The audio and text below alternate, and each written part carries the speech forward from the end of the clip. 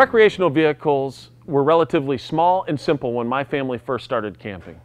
They didn't really need the support that today's RVs need. Here at Keystone RV Company, we design each frame for each floor plan. Not every company does that, but here at Keystone, we believe it's absolutely critical. And that's why we build the very best RV. And it all starts with your frame.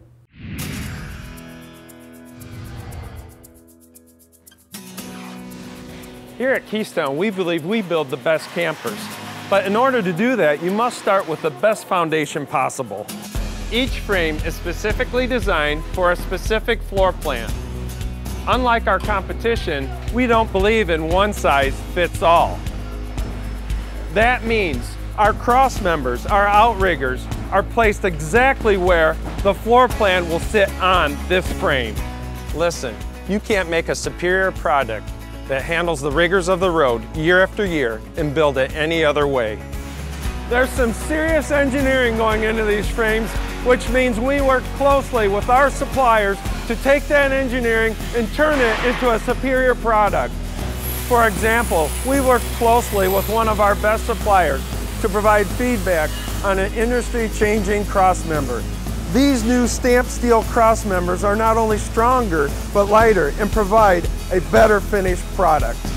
We also employ state-of-the-art methods like finite element analysis, FEA for short. To ensure our frames meet the design engineer's demands, we also take our frames to the test track and push them as far as we can. These Indiana-built Keystone frames just came through a 4-step powder coating process. That started with the frame going through a dry-off oven before moving into a booth where it is blasted with aluminum oxide media to remove all impurities, as well as to score it in order to help with the powder adhesion process.